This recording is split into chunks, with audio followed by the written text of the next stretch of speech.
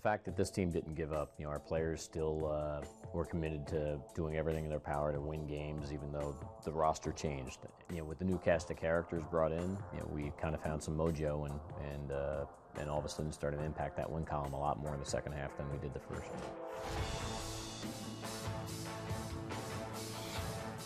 For the final 2 months of the 2016 season, Yankees fans saw a different team take the field than the one that started the season.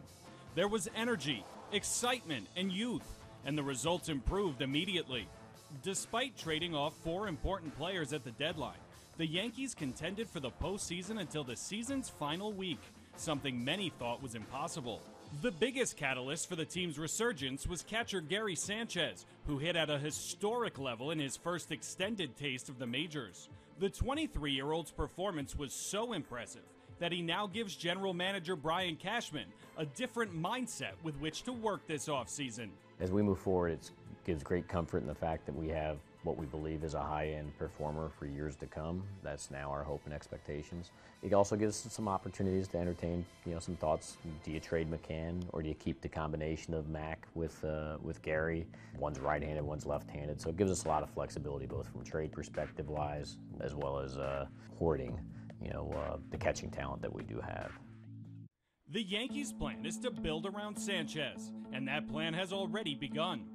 Other young players surrounded him down the stretch, and many others project to make a major impact as early as next year. One opening is at first base, where the retiring Mark Teixeira will have to be replaced, and the plan is for youth at the position. Our hope is that Greg Bird, it's going to be his to take and to control. Tyler Austin's going to have a lot to say about that, I'm sure.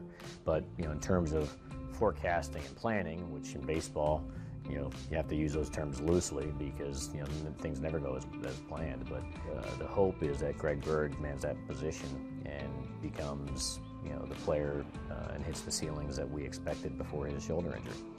It isn't just first base where a young player could take over. Cashman also expects names like Judge, Hicks, and Austin to compete for time in right field. And perhaps most importantly, the Yankees have a strong collection of pitchers on the verge of helping the team contend. We do have arms that we're excited about that are coming, but at the same time, you can never have enough.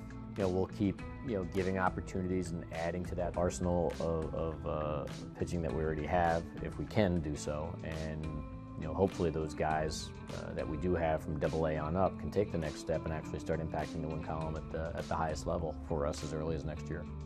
In 2016, some of the prospects Yankees fans have heard about for years finally arrived in New York.